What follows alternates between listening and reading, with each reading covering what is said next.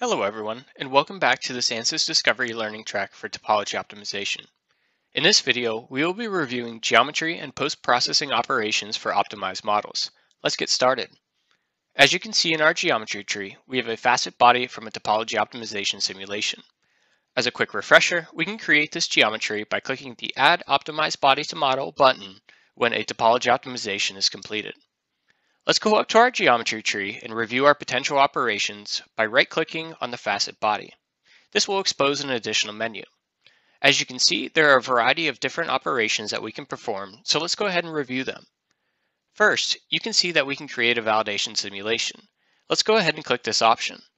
Discovery's Explore Solver possesses the unique ability to solve directly on faceted geometries. As you can see, our physics boundary conditions have been reapplied in the exact same locations as our original model. You can use this validation simulation to further interrogate the performance of your optimized geometry. Let's go back to our original simulation by clicking the arrow above our simulation information display and choosing our first simulation that you see here. Now that we've covered the validation simulation, let's proceed to some geometry operations. First, we can see our smooth facets option.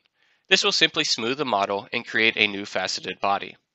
These operations might take a minute or so, but for the sake of this video, I have already prepared the examples in this component below. If I turn on visibility on the smooth facets model by clicking this icon here, you can see how the operation has changed our geometry. If you plan to send your STL to a slicer for 3D printing, I would recommend this operation. The next operation we have is to convert the facet body into a sub-D model. This allows us to create a subdivision surface model, which gives us an incredibly flexible way to model and modify organic shapes like topology optimization results. With our sub-D tab on our ribbon, we can modify the geometry with our direct modeling tools of pull, move, and fill, but we can also access sub-D specific features as shown in this modify section. For example, we can use the bridge feature to create additional reinforcement areas. If you have interest in further exploring subdivisional modeling, please be sure to watch our dedicated tutorial on that topic. The last geometry operation that we can complete is the conversion to solid. Conversion to solid also has the options of surfaces, mostly tessellated, and fully tessellated. The example that I am showing here is our surface option. This operation will smooth the facets and fit surfaces onto the facets, and then create a solid body by stitching those patches together. I would generally recommend using this option when possible.